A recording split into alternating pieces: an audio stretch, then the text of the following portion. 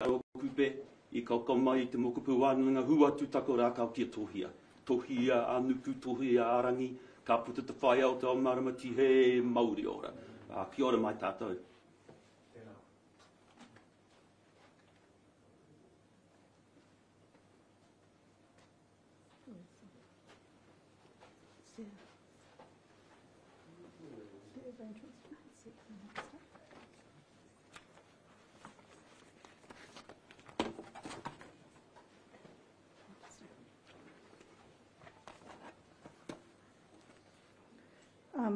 Kia ora tātou, ko Debbie Chin aho. I am the board chair of Taurus Compass Health, and it's my pleasure to be here today with my colleagues and the team here at Whatu Health to welcome Dr. Shane Reti, the Minister of Health, for the announcement today. I want to start by extending my thanks to the team here at Whatu Health for hosting us at their wonderful facility. The team have look after almost 9,000 enrolled patients, with over 60% aged over 45 and 2% with CSC card holders. Just a little bit about Taurus Compass. As a PHO, we're very much part of the landscape of general practice in New Zealand, supporting a network of nearly 60 practices with an enrolled population of nearly 350,000 people across Wellington, Kapiti and Wairarapa. I'd like to think Taurus Compass is one of the best, if not the best, PHO in the country. And of course, as chair, I do have some biases there. Taurus is innovative, and over the years, with the partnership model and a licensing that has been established with previous DHB, we have developed a very high trust partnership model. This has enabled us to be innovative and deliver more for our patients closer to home, thereby reducing attendance at ED and better care for patients. And certainly, as you know, Minister, we can do much more to improve access for our patients and reduce pressure on hospitals. As an example, Taurus and the team at Waikanae Medical have been very proactive in our work to diversify the workforce to look after the community in the Kapiti Coast. We have embedded the core elements of lean thinking with our model healthcare home into the business as usual, and this continues to innovate, provide innovation in the practice. This includes extended care teams, showing a strong team approach to healthcare. Each GP at the clinic has 45 minutes dedicated to triage each morning, with the practice averaging 28 calls per day. The practice also holds a hospital discharge clinic weekly. The team also provide proactive care planning through several weekly diabetes and cardiovascular assessments, nurse-led clinics, enhancing this further in the near future with a holistic approach. The team also engage well with their patients through newsletters. Some notable achievements include high level of people registered with electronic health record with a 70% activation rate, well, much higher than the rest of the country. The team consistently maintain their healthcare home quarterly clinical targets, and during 2023, the team maintained a time to third next appointment of 2 days or under, a key measurement used nationally to measure patient access.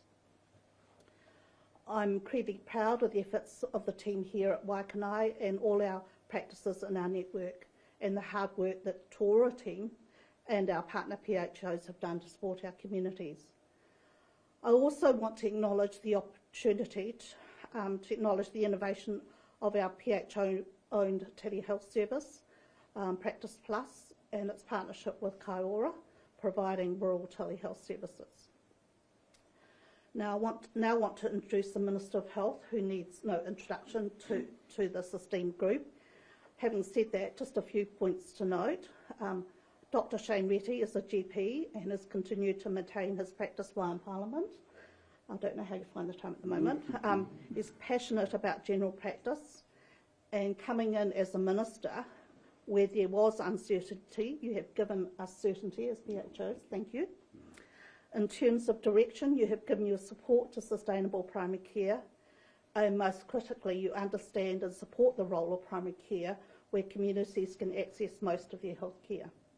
So I'll now hand over to the Minister for his announcement. Thank you, Debbie. Kia ora mātātou, good morning everyone. A te wātuatai ki te mana whenua a tēnā koutou. E pai ana ko puta mai tātou ki kone i tēnei rā, mo te take ki te whakawhiti whakaaro, e pai ana tēnei mahi hirera, no reira tēnā koutou. Ki te Waikanai Clinic, ko tēnei takumihi kia koutou hoki, ngā mihi kia koutou to the Waikanai Clinic. Thank you for having us this morning and greetings to you as well. Debbie, thank you for your kind introduction. I'd like to acknowledge to Ora and the team here at Waikanai Health Centre for having me here today. I bring the apologies from the Minister of Finance. She got caught up in another matter. She sends her apologies.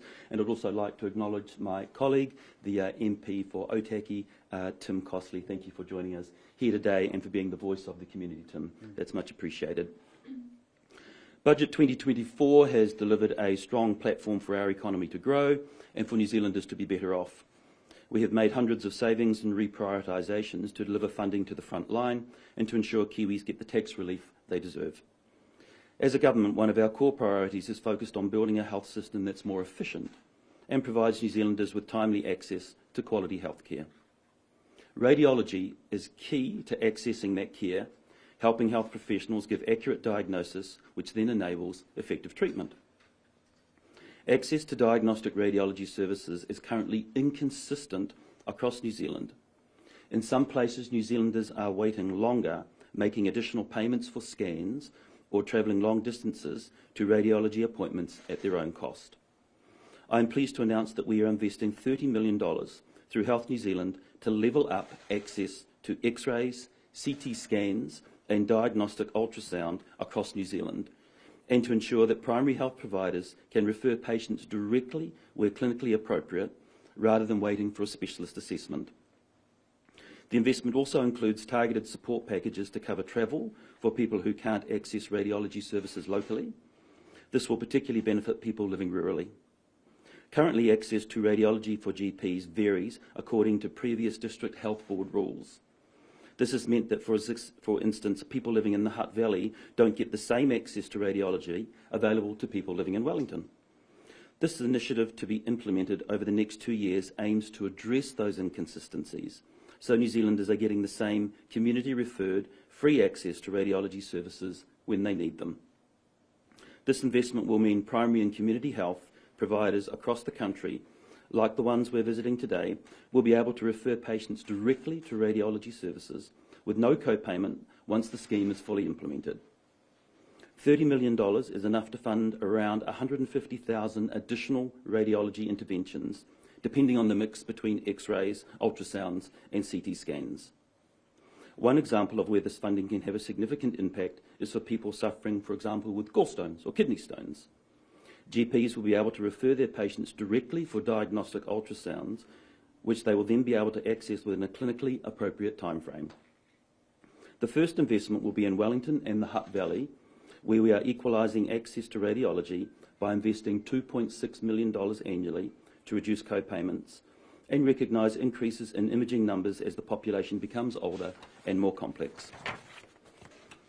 With access to diagnostic imaging, community and primary healthcare providers can make better decisions about where to refer patients next or whether they can provide care closer to home. Patients benefit by getting definitive answers quickly rather than awaiting a hospital specialist for an imaging referral. This is a prime example of where we're looking for ways to bring health services closer to communities, provide consistent and quality care to Kiwis no matter where in New Zealand they live, and prioritise funding where it will have the greatest impact. This initiative will also contribute to achieving our government's key health target of reducing wait times for first specialist assessments.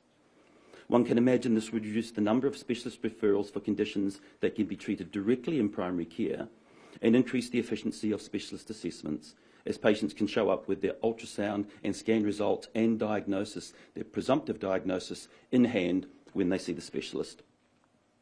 Finally, this development responds to a call from GPs for more consistent access to radiology. As far back as 2014, the Royal New Zealand College of General Practitioners has called for consistent and equitable primary healthcare access to appropriate radiology services across New Zealand. Giving GPs better access to radiology reflects their skills and experience as specialists in family medicine. So imagine how this might be. You have a patient come in potentially, say, with gallstones, a presumptive diagnosis of gallstones. What you would normally do is you would refer that up to the hospital. They would go on a waiting list for a first specialist assessment. They then see the specialist who says, oh, you need an ultrasound. They then go away, they have a period of time before they ultrasound, they then turn up to the specialist with that ultrasound in their hand and they can progress forward. Under this protocol, what will happen is GPs will be able to refer to a referral hub, which will make a decision where the capacity is and the timelines required for a presumptive diagnosis of gallstones, for example, where the capacity sits, whether in that timeline it still sits in the public sector or actually it sits out in the private sector. And the referral hub will then generate that referral. The scan will be done, people will turn up at their first specialist assessment with their scan in their hands. Even before then, the referring GP will have some indication, yes, my presumptive diagnosis of gallstones or kidney stones or whatever it may be is correct, and I can make some progress while the person is waiting for a first specialist assessment. So as you see just in that example, it reduces the number of specialist assessments to just one in that first instance, significantly reduces the time from presumptive diagnosis, this is what I think it is, until you get the X-ray in your hand, now I've got a definitive diagnosis, significantly reduces that time frame as well. So this is a significant contribution. Canterbury have actually had a similar system. This is where we're wanting to harmonise this across the whole country. They have been using health pathways and other ways to advance radiology. Now we're going to roll that out and extend it across the whole country, and we're starting with Capital Coast and Hutt Valley here. So this is the announcement that I'm making this morning. Happy to take questions. You said that our population is getting older and more complex. How concerned are you about our capacity to cope with this, say, in the next 10, 20 years? We've talked about the tsunami of older people coming towards us as the population ages. And what we know, as people age, obviously issues of frailty and increasing comorbidities and increasing medication requirements go up. And so this is something we're factoring into our health system into the future. What does that older person, I wouldn't call it a bulge, but that older person surge, what are the impacts on the health system for that? What does it mean for age residential care? What does it mean for geriatricians? If we break that down, what does it mean for the policies? What does it mean for the infrastructure? What does it mean for the health workforce? Particularly, I would contend we don't have enough geriatricians, actually. What does it mean for primary care? In fact, we were having some of those discussions outside before we came into this room around how consultations generally with older people, not surprisingly, take longer. They don't fit well into your standard 15-minute general practice consultation. And so these are some of the models of care that with Debbie and others around PHOs that we're looking at. How do we reflect the primary care adjustment required to take into account this increasing older population? What sort of conversations did you have with the pharmacy industry around the return of the co-payment date? So we had discussions with the Pharmacy Guild indicating that we would be likely bringing the co-pay back in the new financial year. And what sort of reaction have you had since then? Since then, understandably, there's been some concerns around will that be increased administration? Will we go back to sort of having to call up and find if a person has a community services card? And those sorts of things. What we've done is we've implemented information technology so that automatically happens in their software system. So we've looked to reduce the burden on pharmacists as the copay goes back. And what about the decision to keep under 14s free? Was that kind of more of a sweetener for the pharmacy industry? No, it was always a default. We just didn't change the default. That's been there for a long period of time, I think almost a decade as I recall. So no, that just sat there. We didn't change that. And as the new research shows 5.2% more people year on year are being rejected when referred for specialist care by their GP, how did we get to this sort of point? Yes, I saw that. I thought that was interesting in as much as that it would seem that referrals were less for those who are older and those who are younger, and referrals were less declined, if you like, for older and younger, which is good, and also for Māori and Pacifica, which is good from an equity balancing perspective as well. Look, this talks to the two things. First of all, the unmet need that is out in the community, those that haven't even got into the referral process, and then the capacity we have or do not have in the hospital system to deal with those referrals as they come forward. And indeed, part of what we're talking about today is part of remedying that if we can. So yes, I saw that report. I thought it was interesting, the various cohorts where actually they had less declined referrals than others. Are you satisfied Health New Zealand is being transparent about the numbers needing specialist services as many thousands get rejected as they don't meet the criteria? Look, I think as much as we can tell with the data that we have, we know what clearly touches the system. It's always a bit unknown as to those who don't actually make it. So if we can imagine last year, I think it was July and August, it was Christchurch, as I recall, sort of closed off referrals full stop from primary care.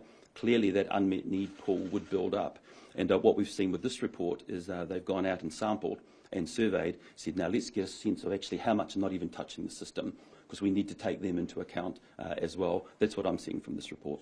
Should Health New Zealand regularly report all those being referred for treatment, not just those on waiting lists? Look, I think I'm not 100% sure that they don't. I would have to check whether that's not a system-level measure already. I don't have an answer for that. I'd have to have a look at that. Minister, can you give some clarification as to when you can expect those 13 cancer treatments to be funded? Sure. What we've said is that we'll be making announcements soon, that we're committed to the 13 treatments as we've announced them, and that we'll be making announcements soon. You and the Finance Minister both indicated that it wouldn't be until next budget, but the Prime Minister has said this year, so when is it? That's implementation. The announcement we'll be making soon. So we can't expect the drugs to actually be here until next year? No, that's not correct. What I've said, we'll make an announcement soon, which will describe what an implementation plan looks like. Can you also clarify your comments to the hearing last week that it was an issue around funding because you haven't got the money back from the co-payments yet? Can you explain that? Yes, I can. What I can confirm is that the funding the revenue that will attribute to the copay will go into a bucket that will contribute towards the 13 cancer treatments. That's what I've always said.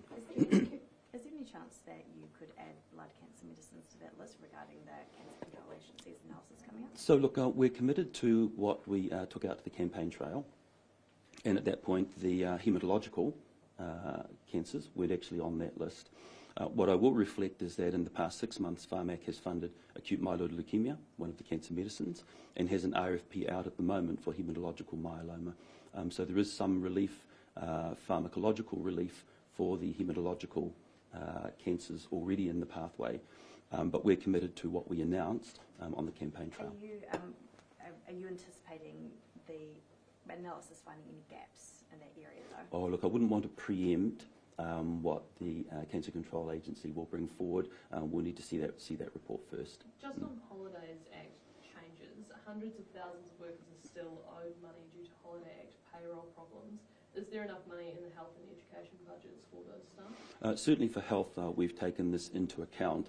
A significant part of the complexity has been bringing together 20 disparate payroll systems, older payroll systems at that. There is a schedule for payments, and those payments for Holidays Act, certainly in health, will be those who are currently employed, and then it will be those who have left employment, how we catch up with them. So that's the schedule at the moment to address Holidays Act remediation. Can I just go back to Lillian's questions around the communications around the cancer funding? Sure. Do you think that the government has kept a high enough standard to what you're telling the public? Because it is quite confusing when people should have certainty, shouldn't they not? So I think we've already acknowledged that our communications could have been better, and we're looking to do better going forward. We've already acknowledged we could have been better with communications. I think you've heard the Minister of Finance say that as well. Ms, will the government continue to fund free RAT tests beyond June 30th? Yes. We're hearing that there are some pharmacies saying that they've run out of free RAT, so do we have a shortage at the moment? Oh, that hasn't been conveyed to me, and I'm happy to look into that. But we'll be making further announcements on that soon. What are those further announcements? A further announcement. What would be behind a shortage of rats?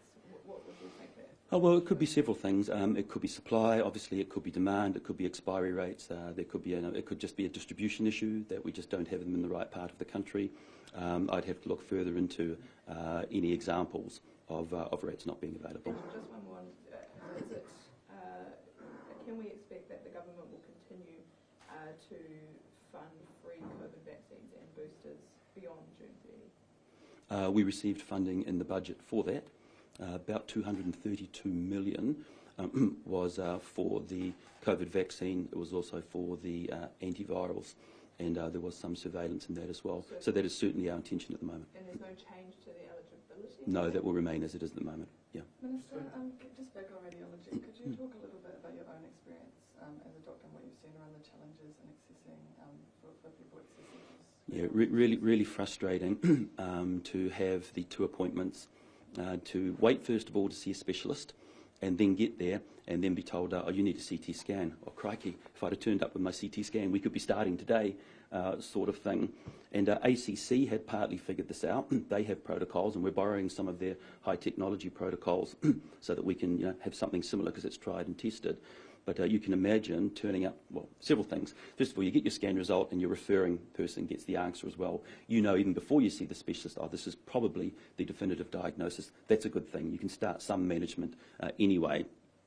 Secondly, you then turn up for your first specialist assessment with most of the tools that he or she is going to need to make a definitive diagnosis. You can progress straight into the pathway from there. So that this will really reduce timeframes, improve patient care, and this is why GPs have been calling for it for some period of time. Do you foresee addressing inequities at all between for Pacifica and Māori and how? Look, that's really interesting. I think for those out in rural communities, particularly where they may not, unlikely to have access, for example, to, in fact, the MP Tim Costley and I were talking about this as we came in, that of the 2 options here, where we are here today, one could be through that referral process to the nearest hospital, that is some distance away, or to a private provider, which is a good deal closer. This mechanism would potentially help with that. Just going back to that research I was talking about earlier, do you accept that GPs bear a significant burden when patients can't get specialist services, as it's often GPs who are left to manage very sick? Yes, I do. Yes, I do. That's exactly what happens. If you can't get access to the system, it falls back on primary care. You've reached out because you either don't have the skills or you're wanting further guidance, and it comes back to you. And then in my experience, what you often do if you can't get a physical face-to-face appointment with a patient, you pick up the phone and speak with the specialist. Look, this has been declined, or this is now a long pathway. What would you suggest I do here now, either in the interim, or is there any other way that I need to act or things I need to do to get this patient seen? That's actually what you do. Do you agree with the move to cut sick leave for part-time workers? I don't know the details of that, so I'm not going to offer a comment on it. I have seen some of the sick leave proposals, but I haven't formed a view or been briefed on it at this point. Could I just, in your announcement you spoke about how this money for radiology will go towards supporting your health targets, right? Have you had any advice, or have you seen numbers as to what exactly that impact will be, what the increase would be? No, what we've had is we've had indications from across the sector and from very experienced health management people that, just as I've described to you, the change in workflow with this announcement, particularly for first specialist assessments, will make a difference. So can I give you a percentage different? No, I can't, but we just know by changing the workflow in this way and that we'll get improvements, and we'll expect to see that as we roll it out. Why are you going to only train 25 new doctors, not 50? Because we can't do everything in one budget, and we have intentions to complete that in further budgets. So we did half here now. Is there another broken promise? No, we did 25 of the 50, and as we said, in further budgets, we'll deliver the others. But why was there that cut in half? Because we can't afford to fund everything in health. I mean, we've walked into a 1.77 billion fiscal hole, and we just couldn't afford to fund everything in our first budget. Is there any possibility at all that funding could be allocated for those drugs before the next budget, these are the cancer drugs? You'll have to wait for further announcements on that. But there is a possibility? Look, I don't want to be in front of the announcements we want to make. Having said that, we want our communications to be improved. We want to be better with that and better with our accuracy. So you'll just have to wait for that announcement. Where do you think the fault lay with that communication? Are you frustrated by it? Look, I think probably I wear some of that, and I think as a team we wear some of that. It's more recognising that we could have been better with communication. How do we make it better? And so if you're saying you recognise you could be better with communication, you told Not at this point, just soon, but we're working at pace for that announcement. Is there any issues with naming the drugs and Pharmac's bargaining power? Like, does that cause any delays? Not as we've been progressing the announcement that we're looking to make, so no. Could you see any of those 13 drugs change, like given the time frame between actually getting them? I understand what you're saying there, and we're taking advice on that, but we campaigned and committed to those treatments, and so that's what we're looking to deliver. But like if there's, over time better... I understand what you're saying, but this is what we campaigned on, and that's what we're committed to delivering. Minister, sorry, just a quick question over in the sector here. Porirua, Aye. Hospital, Uh-huh. we're talking about radiology and stuff like that, but the community in that space there, the lower decile areas and a lot of high Māori and Pacific populations, is there anything there that is coming from them, the health services that are going to be able to support what you've just announced here today, like cancer treatments, radiology stuff? Is there anything, because the barriers for us as a community that we work in is getting to these places, and you've said, Hutt Valley and Wellington, but Porirua itself is its own little city and its own little barriers in itself. Is there anything? So we're going to roll this out across the whole country, because what we want to do is exactly what you're describing, harmonise the access to this everywhere, no matter where you live. So we're looking to address that with this announcement. Furthermore, just last week, we met with Helmut and his team from Oratoa to figure out what Kenepuru might look like. So we're already working hard on that. But to answer your prime question, for those who live away from services, this announcement here today is to try and even that up, to make it more fair. Very good. Thank you. Just a question about the practicalities of